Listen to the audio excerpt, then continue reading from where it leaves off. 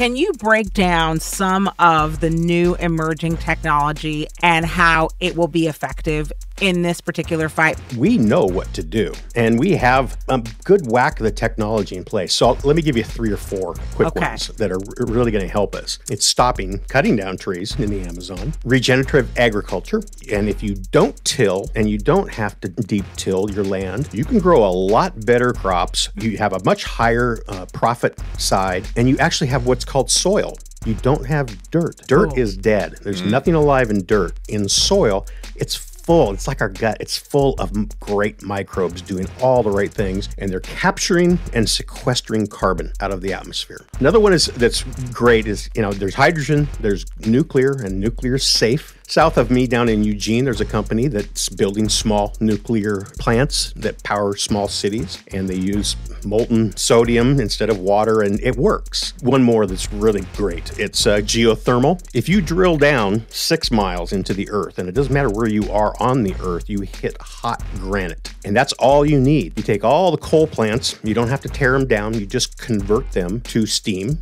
and you drill down 6 miles and you hit that granite. It's like the sun, a free source of energy. It's not going to go away as long as the Earth's here. The only challenge right now that they're working on is how to drill down that far. And we're close.